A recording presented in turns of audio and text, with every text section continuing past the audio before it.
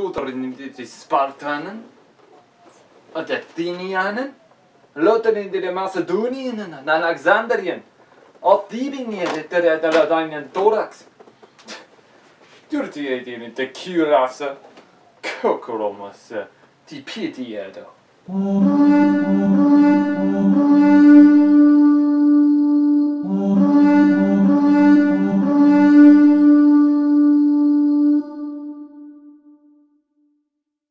Hello my brothers and sisters of the Order, I am Templar and welcome back to another review video. And yes, the title is true, this is actually finally a review on a Greek Linothorax. I've been wanting one of these for so long and I finally got one.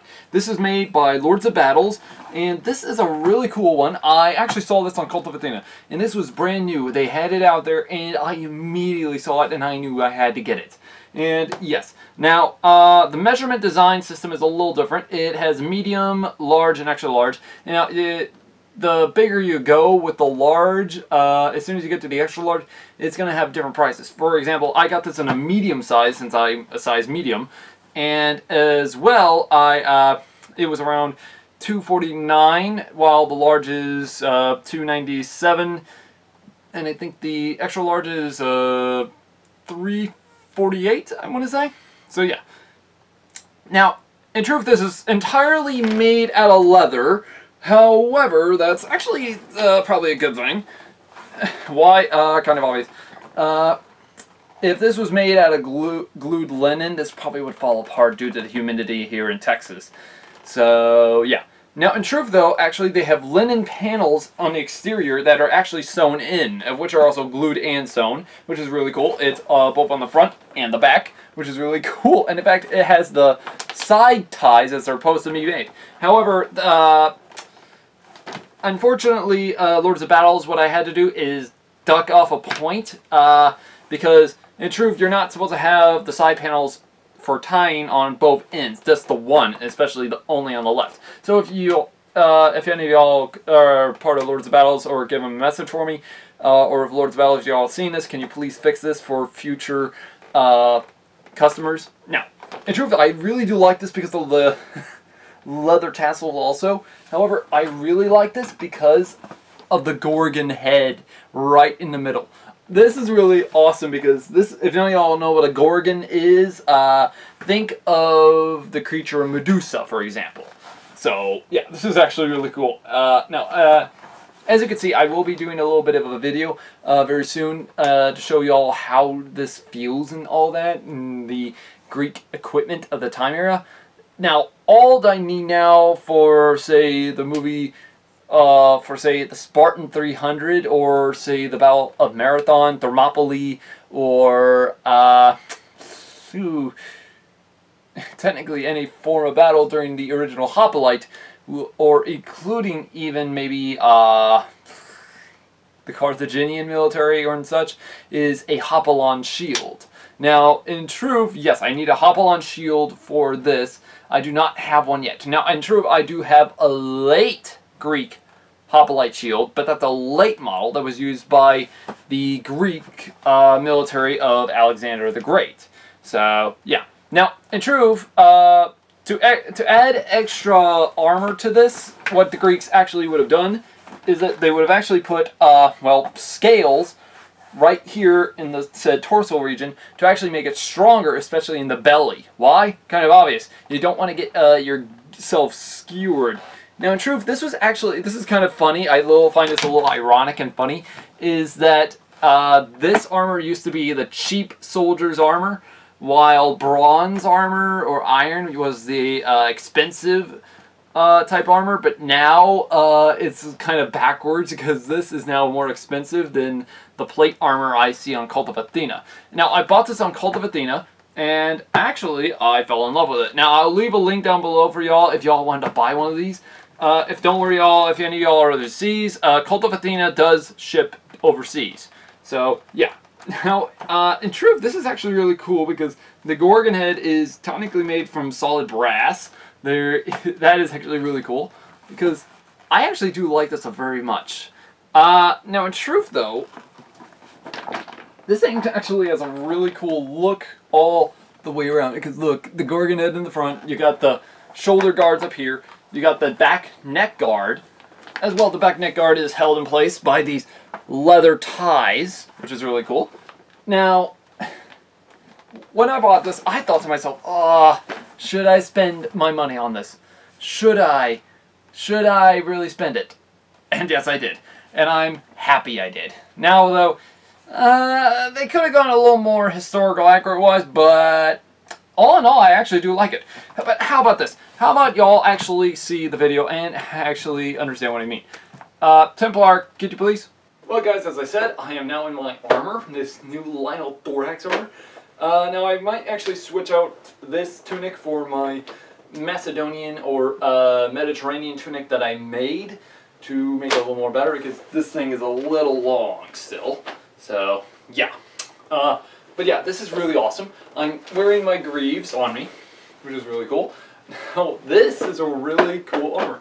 It's light. Now, the one problem I had with it was putting it on, because it's right to the side. However, it's on two sides, which is not a really cool thing. In fact, in historical-wise, it would have only been on one side.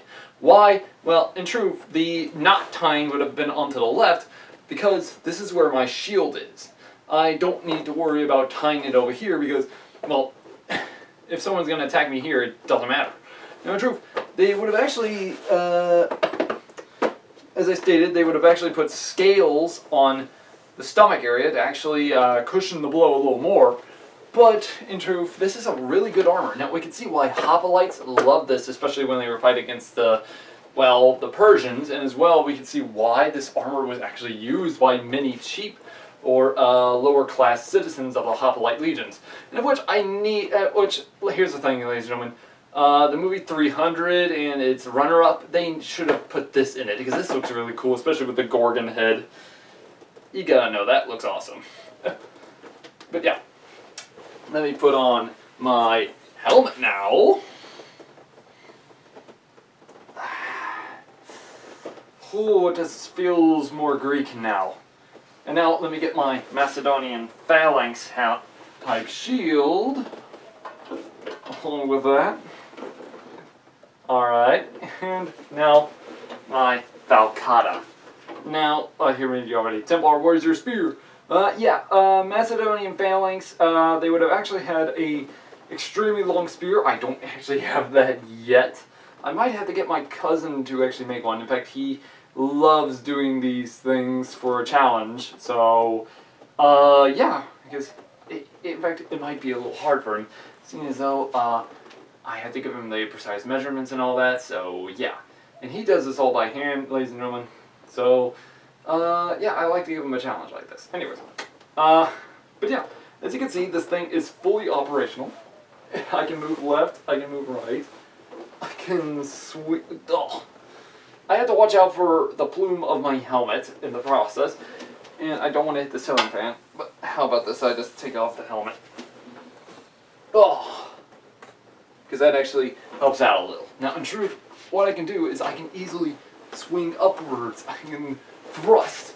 I can cut from the sides, like so. I can chop downward.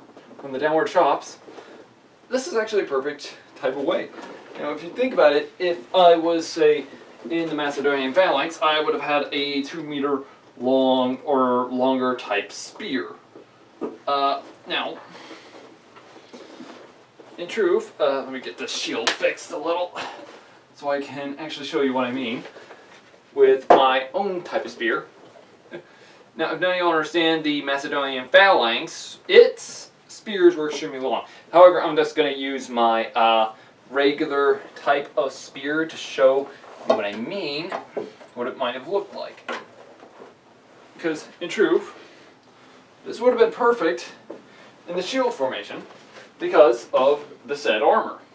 It was light enough, but yet durable enough to help me. Now, say for example this is the said long spear of the Macedonian phalanx. And in doing so, here's the thing. Look, the shield protects my entire left side. To my right, however, I now got this problem. So, yeah, I would actually have to deal with that. Still though, this is really cool because I do like this armor, and in fact this would have been even used by the 300 Spartans, or technically 1,000 Spartans strong, and their allies and such, because there are many stories of how many there were truly have been instead of what we hear from the movies. Which I really don't like the movie a lot. I like the story linked into it and the songs, but they really need to put some real armor in there. And this is really cool, and especially with these flaps. Now, in truth, this is entirely made out of leather, as I stated. However, it's covered with this, I want to say fabric, so that way it looks like it's, well, a linothorax.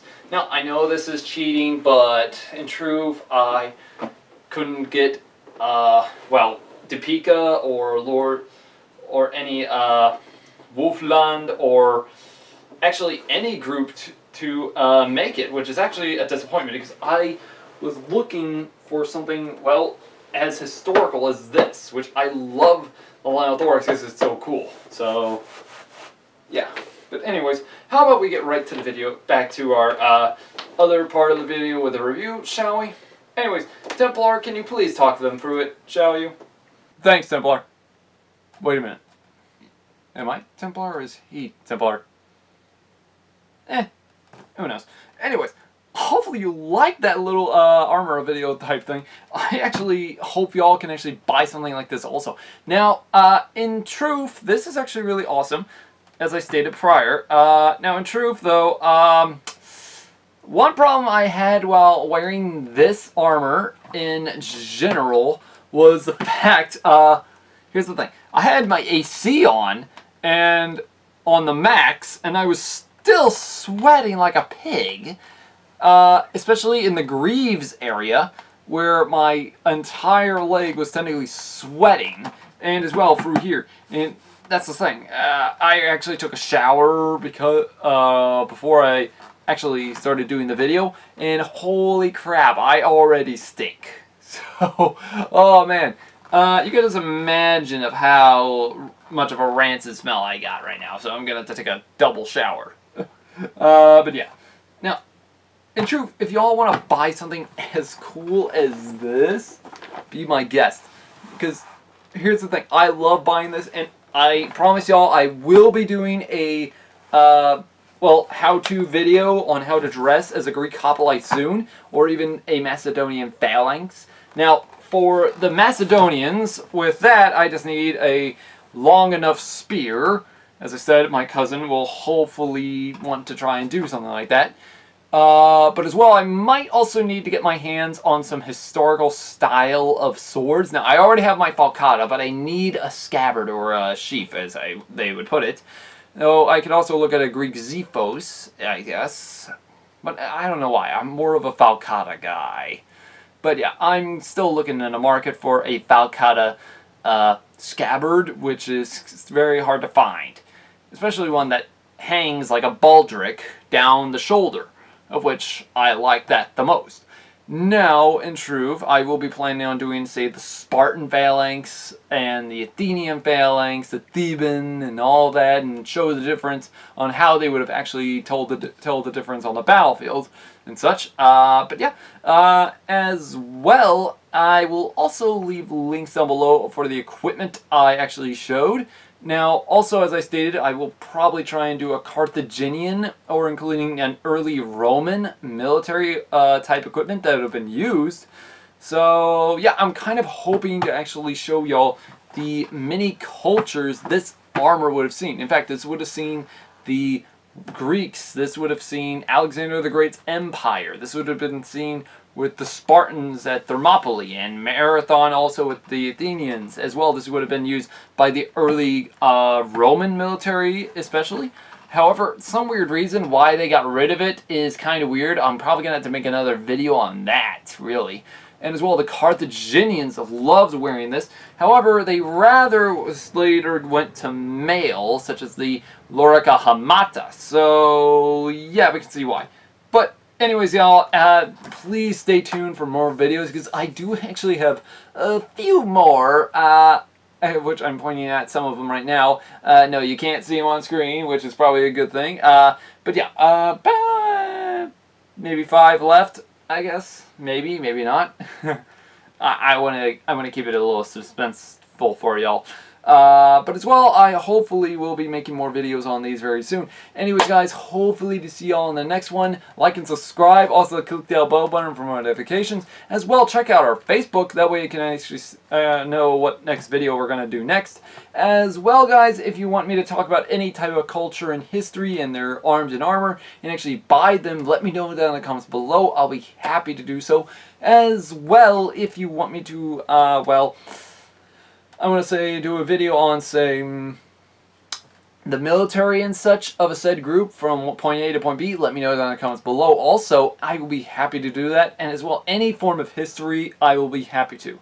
Even if it's ancient legends, or if y'all want me to do a Fantasy Friday video with, say, Avatar, or this and that. In fact, I'm technically what you might call a history nut. And when I see something in history, I go for it. Anyways, anyways, guys, this has been Templar. Have a great day, and hopefully see y'all in the next one. See ya.